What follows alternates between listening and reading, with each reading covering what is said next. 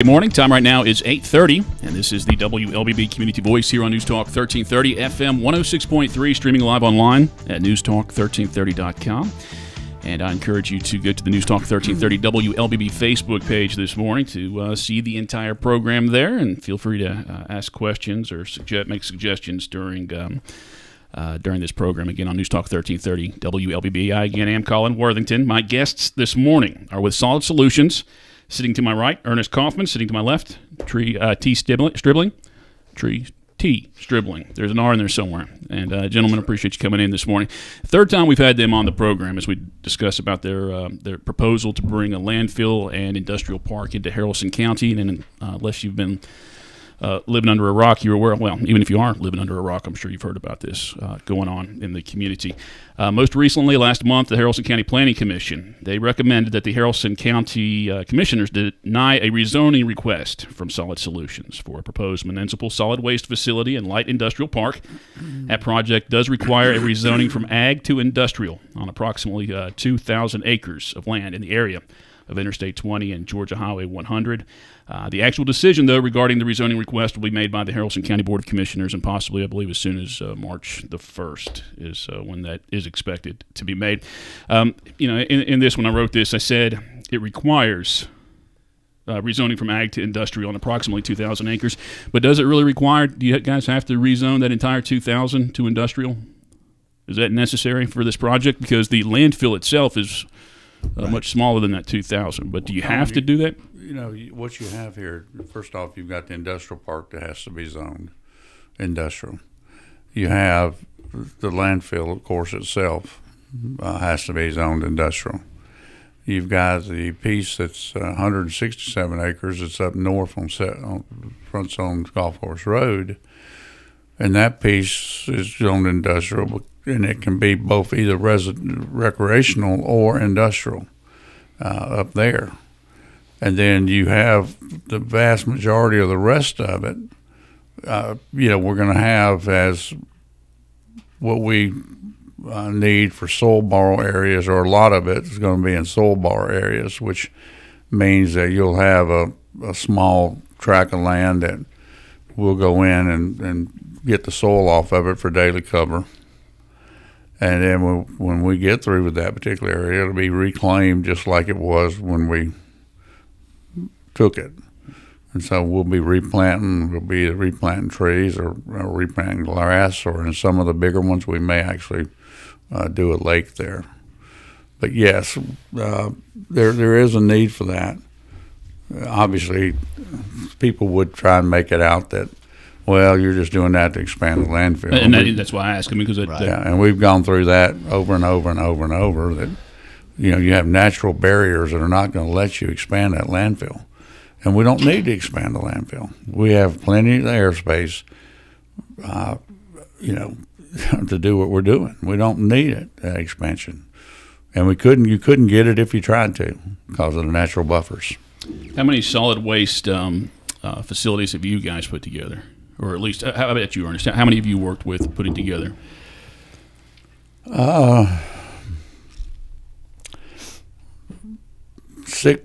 5 or 6 greenfield sites, and then operated. Our former company that I founded, we operated facilities in Kansas, New Mexico, Guam, North Colorado. Well, I don't know if New Mexico or Guam would have the same transition or experience what you have to go through to get this to happen, but is it par for the course then that the Planning and Zoning Commission recommended that the Board of Commissioners deny that rezoning? Colin, in every one of these that are greenfield projects, you have to go for a Planning Commission, okay? I've never had a Planning Commission recommend one of these projects.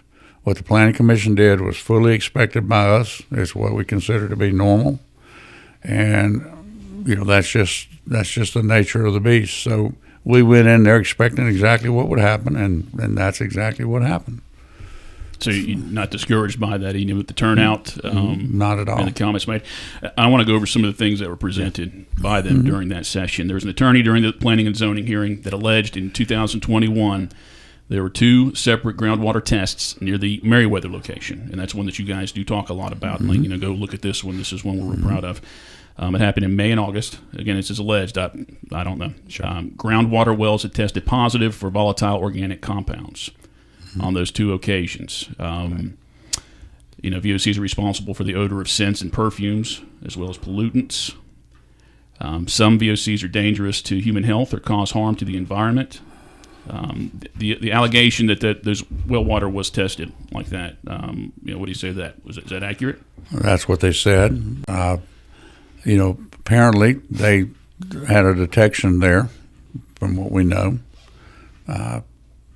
What's important is that the system worked. The system did exactly what it was supposed to do. It detected that. It detected it right up next to the landfill, not on somebody else's property, not 200 yards from the landfill. But the system worked. The detections were reported to the state, and they are going through a process of deciding what it is, which it could be a number of things, and how to deal with it. Some of these could be very simple. It does not mean that there's some catastrophe going on down there. Far from it. It shows that the system works, right? That's what's really, really important, because it shows that it was contained on site. It shows that it was picked up. It shows that the regulation works. These are highly regulated facilities, and frankly, that's just proof that the regulation of them works. The Georgia Regional Commission, they had predicted that by 2025, when this is planned to be open, if approved, that 416 trips per day would come in. I mean, I know you guys have your own numbers. I don't know if they're similar to that. I don't remember. We've talked about this before. 42 vehicles per hour. Right. Sure. That's vehicles that are coming off of a federally funded interstate onto a state-funded highway directly onto our private road that's 500 yards or a little less than 500 yards off the interstate. The results of the traffic study show no impacts. Frankly, that's really. But even with that much traffic, I think that's but Colin, that's basically 250 yards off after you turn off the interstate, you're going to be in a deceleration lane. Okay, those trucks will be in. They won't be out on 100. They'll be in a deceleration lane. They're not passing any schools, churches, houses. Not passing anything. Yeah. And so, to say that it's going to create all this big traffic jam is a little bit disingenuous, because it's not. Yeah. And DOT, that's why we have to go to DOT and get the approvals of designs, and that's why you have deceleration lanes and why you have acceleration lanes, so that you don't hold up traffic on 100. T and I talked a little bit before you got here about the size of Tally Mountain. It being considered a landmark in Haralson County. But there was the suggestion during that hearing from the opposition that the landfill is actually taller than Tally Mountain, and they suggested numbers 1,522 feet for the landfill, and then 1,400 feet for Tally Mountain. They compared those and suggested that. You've got that backwards. Is that backward? Yeah. The Tally Mountain's going to be over 100 feet taller than the peak elevation of the landfill. So that's a considerable height difference. And what's important to note is that the highest point of the landfill will be some point way off in the future, and it's going to be a gradually sloped hill. It's going to really, really match the terrain of the surrounding area, which is all gentle rolling hills. So aesthetically, it'll look very similar to the surrounding landscape. And frankly, Tally Mountain provides just a significant buffer for the whole area in terms of its ability to match the surrounding terrain. T. Stribling and Ernest Kaufmann, our guest on this morning's Community Voice program, both with solid solutions and have a proposal for a landfill in Haralson County. Before we do take our first break, this may be a simple question and a simple answer. I don't know. How do you guys know? How did you find out there is a need to move trash? I mean, is it just given that eventually you're going to need it? Did you guys know that there's somebody who is going to work with you immediately? I mean, how did you guys determine? How do you determine that this? Sure, the need. Well, if you look at the disposal map for the area, you can see that there is a pocket and a hole of disposal capacity in this area of Georgia. There's obviously the landfill that's in Polk County, and its airspace is rapidly decreasing. And other than that, there's really no other major private landfill in this whole region here that services it. So we saw the need for this area in particular. There's a need for all of North Georgia as well, but in particular, there's a need in this part of the state. You know, Colin, here's the thing. You know, you had somebody in the meeting stand up and say there was 26,000 years of airspace in Georgia. We have to deal with the facts, okay? We can't spin doctor things, okay? We can't make up things because everything we do is going to be in front of 4 or 5 judges before we finally get a permit. So we don't have the luxury of doing that. We would not, I mean, common sense tells you that we would not be spending millions of dollars to build a facility that there was no need for. I mean, think about that a second. And we've already spent probably 6 and going to spend 25 or 30 before we even open. And you think that some people would do that before if there was no need? I mean, that's the same thing that we hear every one of these facilities I've permitted. You know, you could almost go down a list, and everything you're hearing here is everything that you hear everywhere else. And the opposition thing is to throw everything they can up against the wall to get a lot of confusion, a lot of mistrust, and a lot of spin doctoring of the facts. We don't have that luxury. What we report, what our studies are facts by highly qualified people, companies, scientists. It's not, we don't have the luxury of just making up stuff or spin doctoring stuff. Well, knowing what business you guys are in, I mean, do governments come to you and say, hey, we're going to need a place in about 10 years to send our stuff, so go find us something? No. I mean, then how do you decide who's going to bring it? How do we know? How do you find out who's going to bring it from where it's going to come eventually? Well, we do an extensive evaluation of any markets that we look at. If you look, you don't find us going into, you know, small markets. Generally, our solid waste is all in large metropolitan markets. And if you look, the disposal is all either on one side of that market or the disposal is decreasing fast and not keeping up with the ability to dispose, not keeping up with the growth. And so, you know, we put a lot of time in understanding a market before we ever even go looking. Right. It just doesn't happen that we decide, oh, let's just spend the next 5 years over here on west of Atlanta and spend a whole bunch of money trying to do a landfill. That and then doesn't find happen. out later if there's a need for it, right? Mm-hmm. Well, and you can't just cite a landfill anywhere either, right? You realize that. I mean, we went through it with the Planning Commission that our criteria is far more stringent than the criteria set forth from the state because of all the buffers that we put into the project, as well as the criteria, frankly, that's in this local ordinance. And so when you start taking that into consideration, these sites do select themselves, and that is a big part of it. Well, you did allude to the fact you're not going to invest all this money. You know, if it's not going to be successful, and business is business. I mean, and there's going to be a landfill somewhere. But when you see these people come out and speak, and when they speak out their concerns, you know, when they're concerned about their livelihood or their health, I mean, when you see that, does that not discourage and listen, you we're a little just bit? as concerned about that too, Colin, because we don't want to come out of here with a bunch of lawsuits after we're opened up.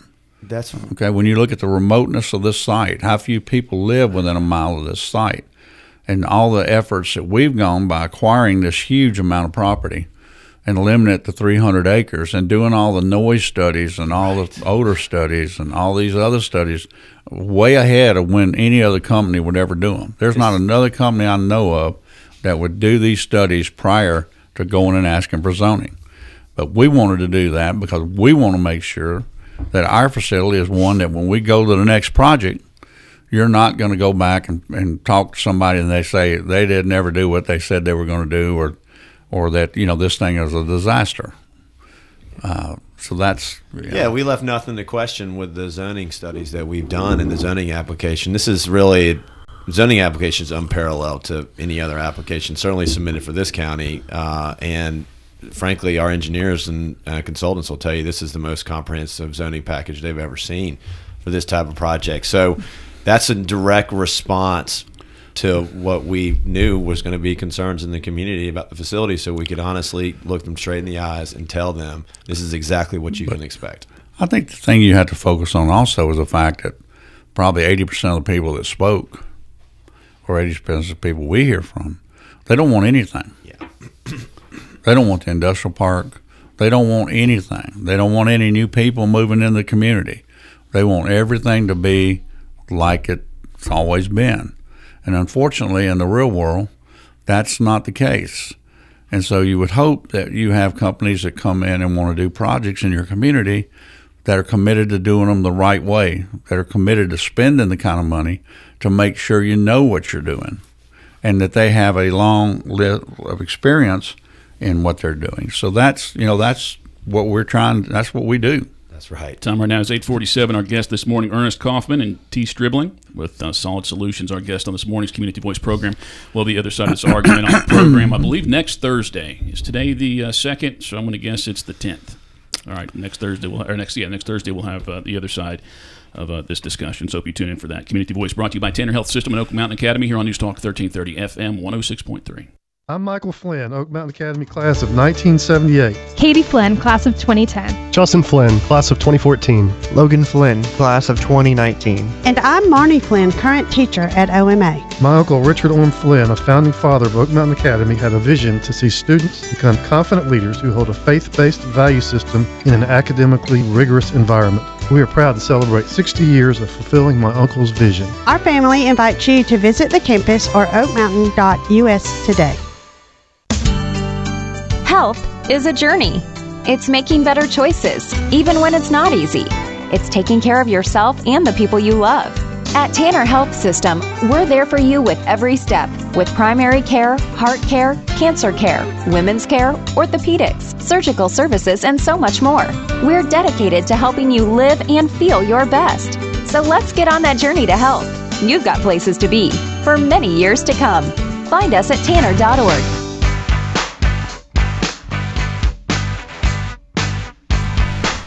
8:48. Welcome back to the WLBB Community Voice here on Newstalk 1330 FM 106.3, streaming live online, newstalk1330.com. And this morning we are on the Newstalk 1330 WLBB Facebook page. My name is Colin Worthington. Our guests, Ernest Kaufmann and T. Stribling with Solid Solutions. If you missed any of this program, it'll be available on our website shortly after it concludes, about 9:02 at newstalk1330.com. And, of course, it's on Facebook this morning, so you can go back and watch that forever. Again, discussing this proposal for landfill and industrial park in Haralson County. Are you guys aware that a local state representative did present some legislation that could possibly affect this last year? Last I've seen, I think it was March of last year, but it's just sitting in, had second reading in the House. I suppose there's a version over in the Senate as well. Are you guys aware of that? Yes. We are. And that's something, again, that every time you do one of these, you see that. That's expected. And, we're on top of that. This is, solid waste is a heavily regulated industry already, and there's a tremendous amount of siting requirements that are already in place. Like I said before we went to commercial, you can't just put a solid waste landfill wherever you want to. There's a tremendous amount of siting requirements, and so that was what was unique about this site was we met them all. So I think that your audience needs to realize that it's already heavily regulated. And Colin, this brings up the point, a very good point here, and that is that business relies on the law and ordinances that are in place. Okay, we go out industry and spend a tremendous amount of money abiding by all those ordinances and laws and regulations set by the community to be able to permit a facility, and then you all of a sudden, when you submit it, then people want to go, oh, wait a minute, we want to change it, or we don't want to abide by it. We're going to pass a law now that says that, retroactively you can't do it. And it's what we see. Unfortunately, it's a sad comment sometimes on where we are with our world in general these days. That but laws are made are in place, and they were voted on by the very people that represent the public, and they've been in place sometimes for a long time, sometimes in place for just a couple of years. And business relies on that. I mean, your business, this radio station, if they decided that they didn't like your towers and all of a sudden they think you need to have your towers 50% less in height than what they should be, then you'd probably not be upset about that. Time right now is 8:49. Community Voice program right now with Ernest Kaufmann and T. Stribling with Solid Solutions. The previous states that you maybe put in landfill that you worked with this before, you said you kind of expected, you've gone through this process before. Were there zoning rules the same as the state of Georgia? I mean, I think Georgia's kind of unique in that it's more of a municipalities who get to make that decision ultimately, right? As far as Colin, they're all that way. Are they all that way? That changed, I guess, 18, 19 years ago, okay? It used to be you didn't involve the local government, and you just submitted, and this is pretty much everywhere. Well, Georgia might have been one of the first ones to do that too, right? Well, no. They were one of a group of the first ones, yeah. But what would happen is that, you'd go to the legislature, not the legislature, but you'd go to the state, you'd submit your application, and they'd hold a public hearing, and then they'd vote on it. And so people felt like that the local government wasn't represented, and so they passed ordinance where you had to have local approval in one form or the other. But generally what that boils down to is you have to gap zoning. And then once that's occurred, then you can turn in your permit to the state. Now that happened probably 15, 16 years ago. And so all the different, states passed these laws about how you could do things and, how it was supposed to be. Local governments passed their zoning ordinances or amended their zoning ordinances, and that's where we are today. That's where that came from. And I look at it, your perspective as a business is that those zoning ordinances are there to maybe encourage business or to make sure they're going to the right place. But the other perspective is that those zoning ordinances are there to protect quality of life, or their perspective of quality of life. And so if you meet all those zoning ordinances, you should be able to have your permit. Well, I mean, we should talk about the site in general and the fact that we've got such tremendous compatibility of zoning. We're not talking about developing a solid waste landfill right in the middle of the county. We're talking about developing it right off the interstate. Our access road will be less than 500 yards from the exit ramp. We got the frontage, which is an ideal location for an industrial park. Industry wants to be located on the interstate, and we also have compatibility with our neighbors for industrial use. We got the city of Tallapoosa's industrial park that we connect to, and we got the county's old landfill and currently operating C&D landfill and transfer station just to our east. So that is remarkable compatibility of zoning for a over 2,000 acre site that's completely undeveloped. And that's by the way, why the zoning makes sense. And by the way, it's hard to argue that a modern Subtitle D landfill is going to be poisoning people's wells, it's going to kill people, that you're going to have odor, you're going to have this and that and something else when you're sitting right beside an old, unlined landfill that no records were kept of what went in it. You already, you have two plumes that we're tracking. It has not polluted Walker Creek. It hadn't poisoned anybody's wells. Nobody's raising their hands and complaining about the garbage that's laying on the concrete up there, or from the record we find, complaining about the smell back when it was operational. And so it's hard and disingenuous to argue that all of a sudden this facility is going to be different with all the protections and all that go in it from the old facility that's there. I think something else that's in the minds of Haralson County residents is nearby in Fruithurst and Muscadine. There's what they're calling a cancer square, and it has to do with allegedly some things in the well water out there. I mean, so I'm sure that's fresh in their minds as well too. I mean, they're very aware that's going on next door. It hasn't really been determined what it is. I think Auburn University came in and checked it out. And they weren't really able to pinpoint it, but I'm sure that's something that they're feeling over there. And you know, Colin, things were done in the 50s and 60s that are unimaginable with what people just put in the ground, okay? There wasn't any regulations. You didn't even have to check into a scale house. You just went and dumped it. And the biggest problem is on a lot of the facilities, people say we ought to dig them all up.